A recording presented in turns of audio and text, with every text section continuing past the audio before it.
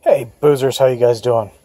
Alright, haha, it's gorgeous. It's a wonderful day out. We had thunderstorms earlier, but now it's beautiful outside.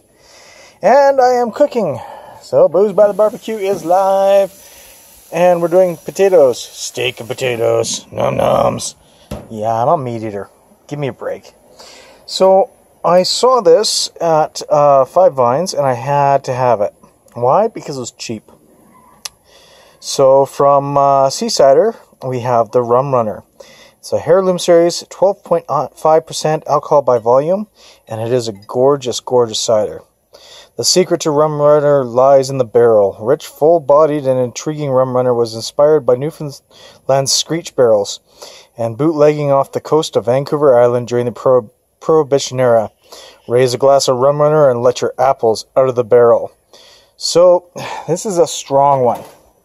And there's a lot of stuff on it. Imported into the USA. But I got this in Calgary. So this went to the USA and then came up here. I don't like that. That doesn't sound cool. And this was actually bottled on the 27th, January 27th, 2016. So I don't know how long cider lasts in the bottle for, because we're looking at 6 months, just over 6 months old now. So I guess we'll find out. Maybe it ages well. All right, I'll be back in a minute.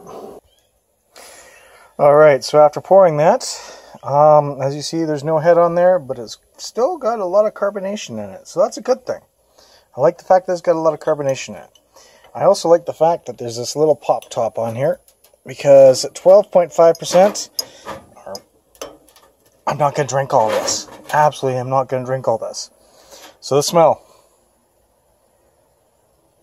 You get the smell of the apples. You also get a rum sort of back note on it with a little bit of woody oakness. Oh, it smells gorgeous. The taste. Cheers, folks.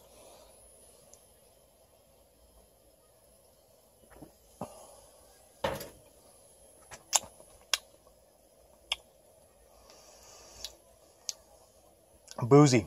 Holy crap, is that boozy. It's got a sweet note on it. Do have the apples in there.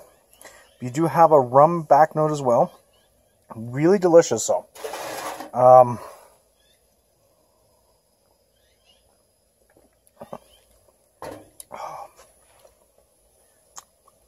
Yeah, you get a rum barreled sort of note. Touch of the apples. But it's good. It's really good. I want this fresher. I had this when I was at the Cidery. It was really good. Absolutely amazing. Can't remember the taste because I actually had about 12 different varieties when I was there, including this one. This one's not too bad. Like, I really like this one, but it's not, I'm going to drink it all in one sitting. This is a sipping cider. This is one keeps you going for a while. Honestly, I'm going to have to give this a 4.25 out of 5. It's really good, but I want it fresher. And didn't see the date until after I bought it. But at $19 a bottle, when you normally get them here for $23, $24 a bottle, I couldn't complain.